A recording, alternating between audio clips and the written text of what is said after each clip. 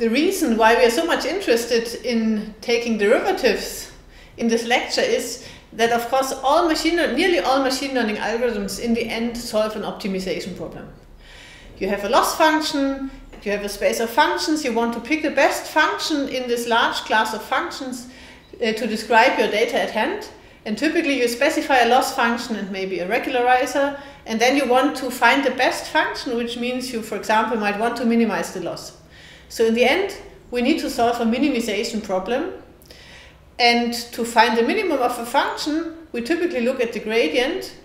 And then we need to define, and once we know about the gradient, we also need to find out whether we are at a minimum, a maximum, or a saddle point.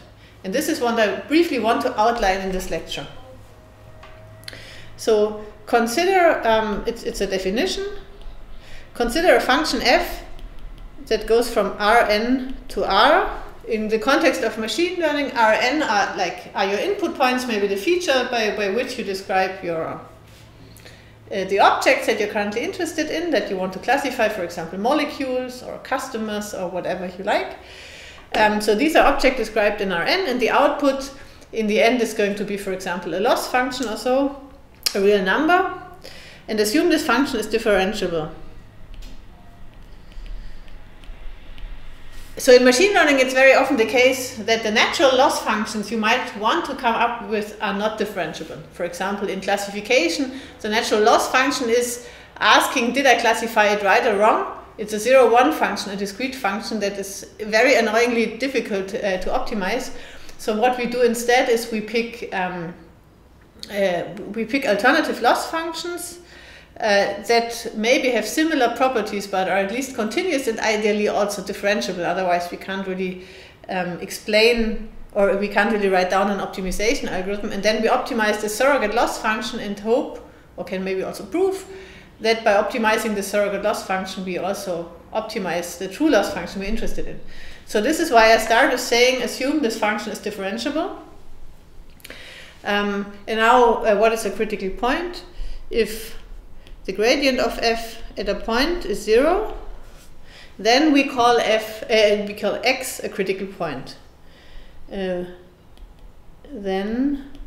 we call x a critical point.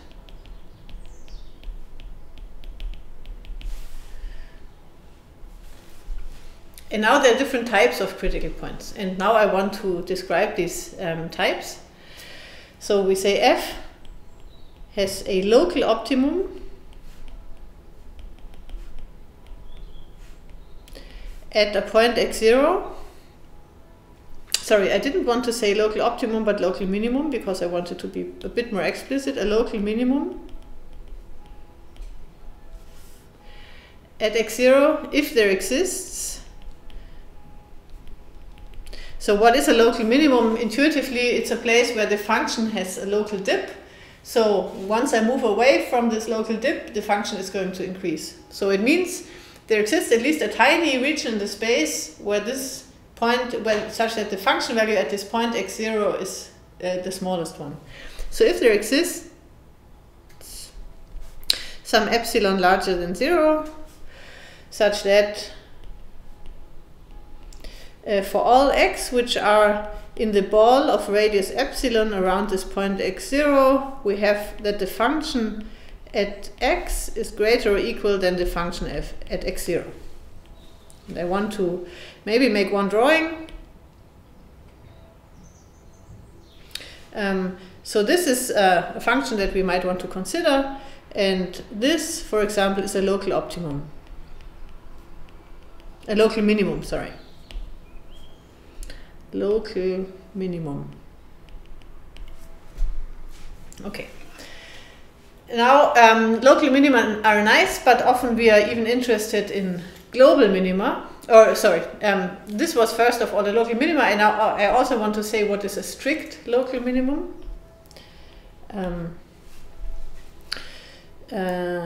So f has a strict local minimum at x0 if there exists an epsilon and so on, such that I don't write this for all x in this ball of radius epsilon around x0, f of x is strictly larger than f of x0. So what is the difference? Local optimum or local minimum could be also a flat function which is constant. Then all these points would be local optima, because at least the function doesn't get smaller if we go away from x0. But typically we're interested in a strict local optimum, and what I've plotted here is also a strict local minimum. Maybe I plot this here. This is a strict local minimum. Okay? And now, of course, you can define the local maximum analogously. I'm not going to write this down. Maximum is f has a local maximum, respectively a strict local maximum. If you can fill out it yourself, now we just have to turn around the order. Or maybe I just write it down. For all x in the ball, we have that f of x is smaller, or depending whether you want to be strict, smaller or equal. In the strict case, it is strictly smaller, and in the other case, it is smaller or equal than f of x0. I think that's all clear. And now the very important point is that in higher dimensional spaces there exist situations where, and also in fact in the one-dimensional case, there exist points where you might have a local, where the gradient might vanish, but you neither have a local maximum nor a local minimum, and these points are called saddle points.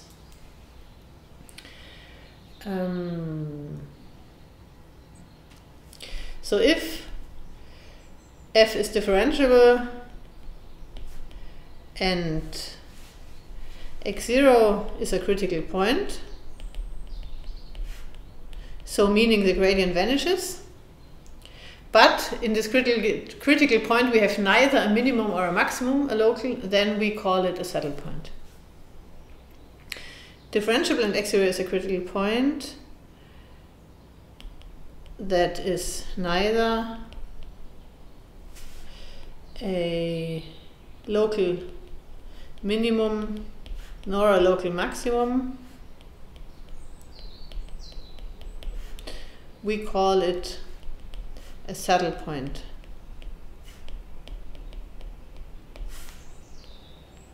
And how can this happen? So maybe I just underline the important things here. So the thing you might want to have in mind in the one-dimensional case, a saddle point would be something like is that a good drawing? So the point here, this guy x0 is a saddle point. So the derivative at this point is 0. If you walk to the left side, the function decreases. If you walk to the right side, the function increases. So it's neither a maximum nor a minimum, so it is a saddle point. But the name comes in fact from the multidimensional case. Maybe I need to make a bit more space here and move it a bit closer here. So this is the one-dimensional scenario, and the multidimensional, I try to get a good drawing. Let's see whether it's going to work out. So you have a function of two variables, and it looks maybe like this. It's some kind of, that's where the name comes from, saddle. So here you see the contour lines of this function, and the function goes in this way, and here in the back, it's sort of, that's in the back, oh sorry, here. And now this point that is in the middle here, this guy, that is now a saddle point, because if you look in one direction, the function, it is a local minimum, that's where the saddle goes down, and in this other direction, it is a local maximum. So maybe I can try to plot it, but it's going to be hard. Maybe I just leave it like this. I think the intuition is clear. In one direction you have it a minimum, and in the other direction it's a maximum, and this is where the name saddle point comes from. What else? Oh, I didn't even define what is a global optimum. Maybe, well, I just do it here. So f has a global optimum, a global minimum at x0 if, and now the difference is, so the global minimum is something where the function cannot get better anywhere else in the space.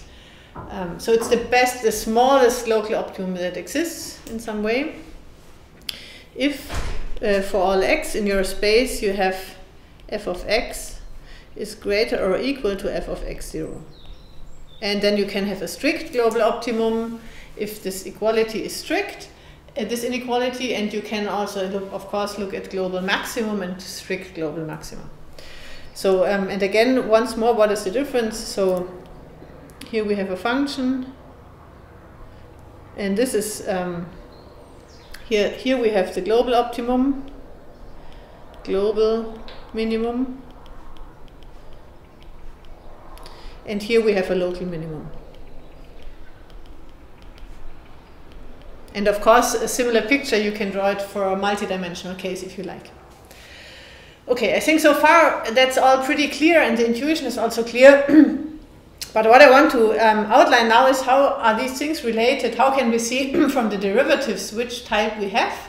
And if you remember in the one-dimensional case, you can already see it from the derivatives, because in the one-dimensional case, maybe I just make a drawing. Intuition one dimension. So that maybe I write down first the question: how can we see which type we have?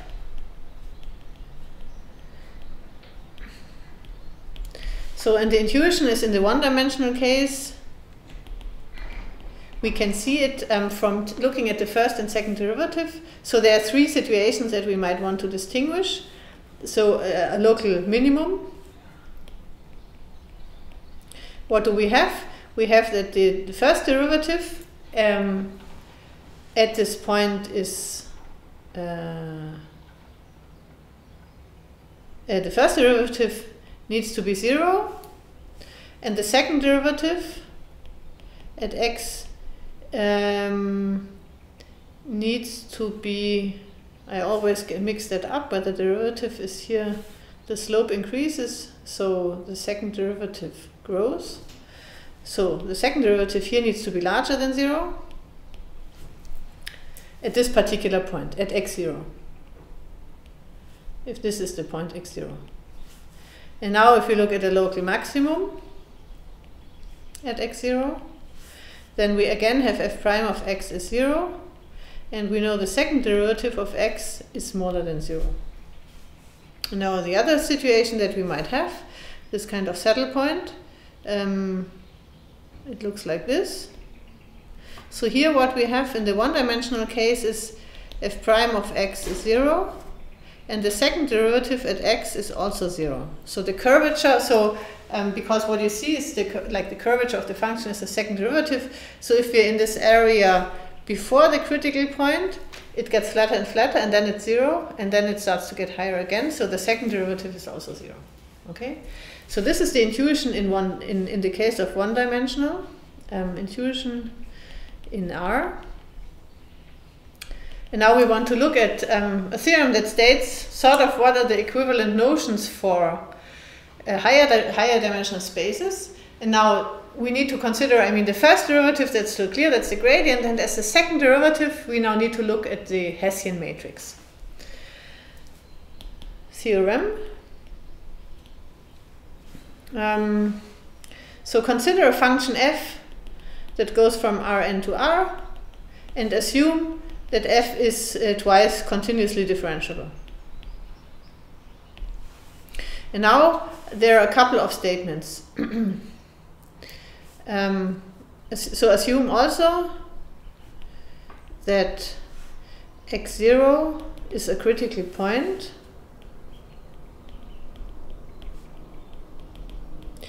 so that means, of course, that the gradient of f at x0 is 0.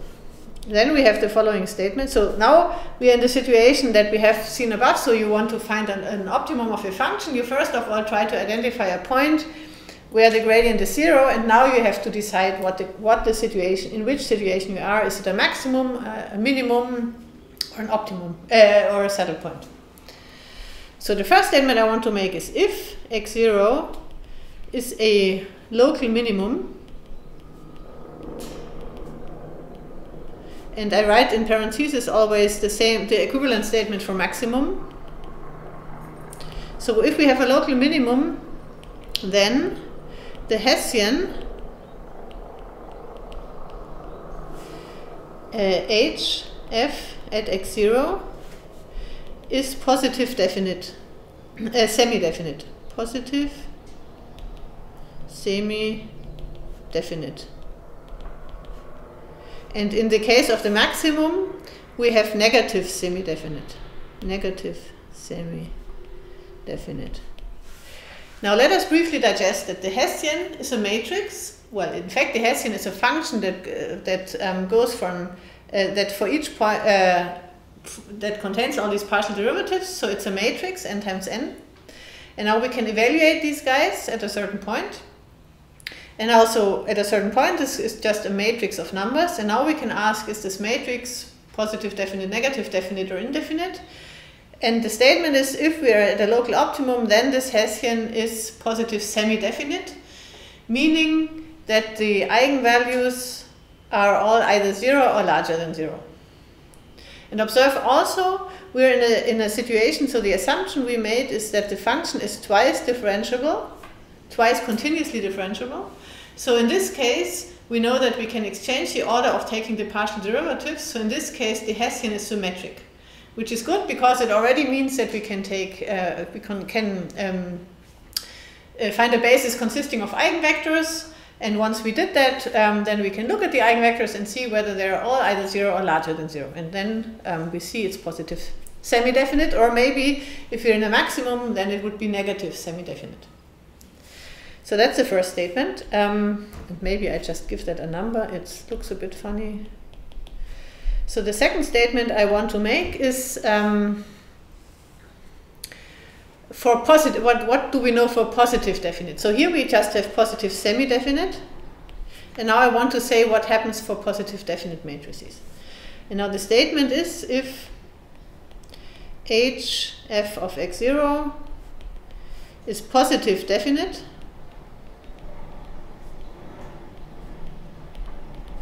in the strict sense, now not semi-definite, but strictly positive definite or negative definite,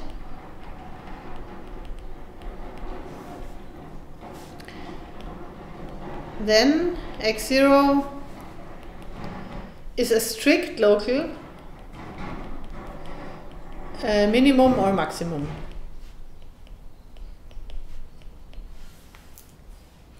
So if you find your critical point and the Hessian is positive definite, you know you're in a strict local minimum. If your Hessian is negative definite, you know you're in a strict local maximum. And now the third case that might happen is that your matrix is indefinite, and then it's a saddle point. So if hf at x0 is indefinite, so what does it mean to be indefinite? It's neither positive semi-definite nor negative semi-definite. It means it has eigenvalues which are positive and negative. And observe again, the matrix is symmetric, so we can find eigenvectors and eigenvalues of this matrix. So the eigenvalues have mixed signs. Then x0 is a saddle point. If it's indefinite, then x0 is a saddle point. This is typically not the point that you might want to find if you solve an optimization problem, at least in the machine learning context. Typically you might want to find a local minimum or maximum, but most optimization problems are formulated as minimization problems. And now the main importance of that theorem is you first look at you use a gradient descent to find a place where your function has gradient 0. And then you look at the Hessian matrix to decide what kind of minimum or maximum or saddle point you have.